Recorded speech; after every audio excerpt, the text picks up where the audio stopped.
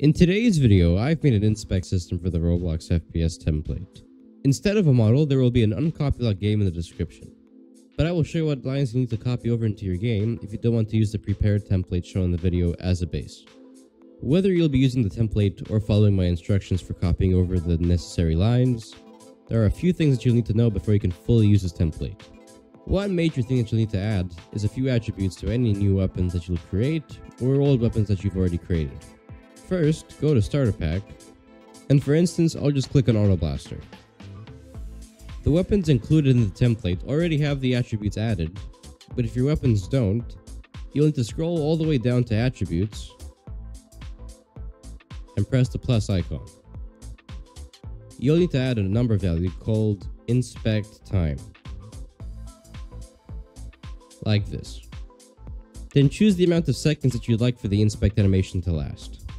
For instance, I put 5 seconds. The next big thing is adding a new inspect animation to your view models. If you're using my templates included inspect animations, you will need to re-upload the animations with an animation spoofer. Otherwise, you will not see an animation.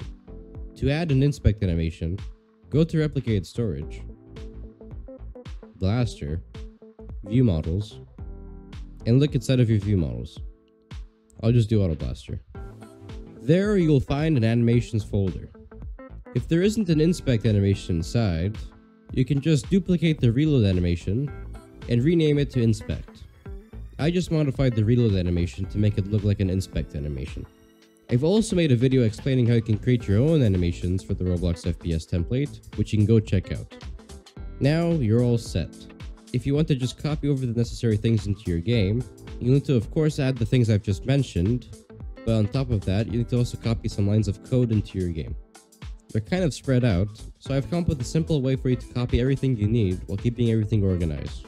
To copy everything you need over into your game, press Ctrl plus Shift plus F inside of my template, and this should pop up. Then, search for the keyword inspect. There will be about 43 results.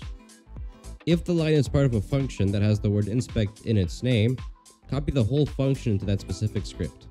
If it's just a line and not part of a function that has the word inspect in its name, just copy that line to the place where you found it. For instance, inside of Blaster Controller, we first have this line that's inside of the self table.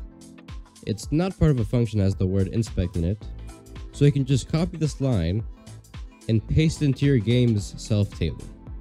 But if we look down, we will see a function that has the word inspect in it. When you encounter a function that has the word inspect in its name, or as its name, just copy the whole function into your game script. Since this is in Blaster Controller, you should put it inside of your game's Blaster Controller script. Try to also put it around the same area where you found it. So you should put this function above the activate function, and repeat that process until you've copied everything into your game. Making this a model would make it much more complicated and confusing, so this is the best option in my opinion.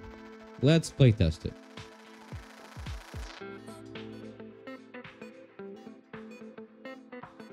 As you can see, if I press F, the inspect animation plays. The Blaster's inspect animation is the exact same as the Sniper's inspect animation, so you can just reuse the same animations for this if you'd like. The Blaster has a different inspect animation.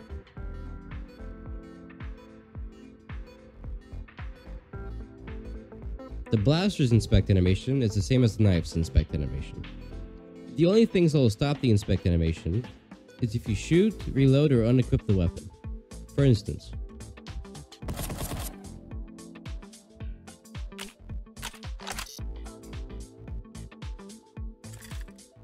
I hope you found this video helpful. If you did, please consider subscribing and commenting down below your video suggestions. And don't forget to vote in the weekly polls. Thanks for watching.